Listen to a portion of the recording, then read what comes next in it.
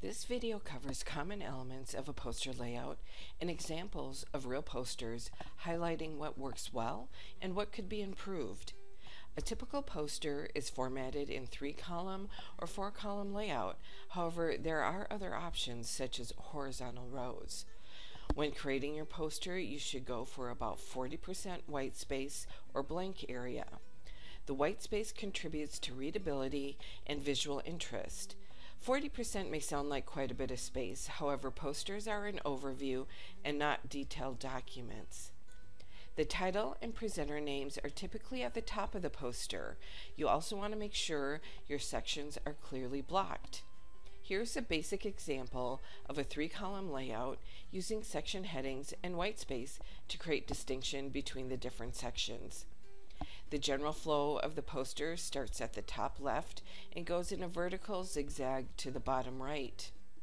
One of the best ways to get a good sense of what does and does not work is to look at actual examples of posters. This is a commonly known example by Colin Purrington of a really bad poster. It displays everything you shouldn't do in a poster.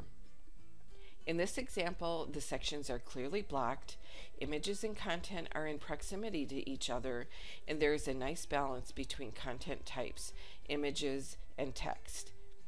What hinders this poster is the background image. It isn't set to a high enough transparency, so it competes with the poster content. You want to avoid that. In this 4-column layout, the main title area is clearly blocked. The section borders create good distinction, and there's a good use of white space. An improvement should be to add some images to create more of a visual interest.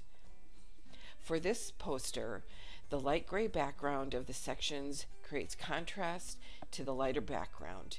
The section titles are bold and clear, and a good balance of text and images. An improvement would be creating more white space between the columns and sections.